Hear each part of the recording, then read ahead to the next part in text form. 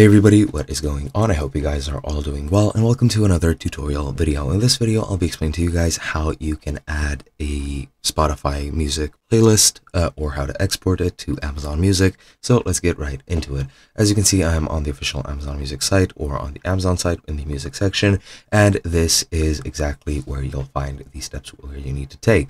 This pretty much includes all transfer instructions for all apps. I'm pretty sure you can use it with Deezer, Spotify, or any other music playing or streaming service. As you can see, Apple Music, Discogs, Hype Music, etc., etc. And you can very easily import your playlist into Amazon Music.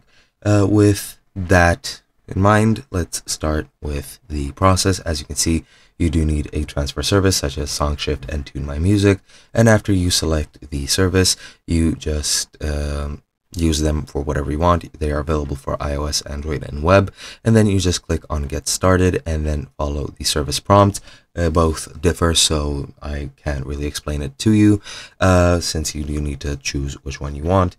And then you need to choose Amazon Music as your destination, and you just have to follow the instructions to configure the existing playlist or playlists for export. And then you find the imported playlists in the Amazon Music library under the Playlists tab, and that is basically it. So you can also do it manually by going and searching through your playlist and going into Amazon Music and browsing it there. However, if you have this sort of transfer tool, you can very easily just transfer your playlist without any manual hassle. And that is basically it. Hope you guys enjoyed, and I'll be seeing you guys in another video.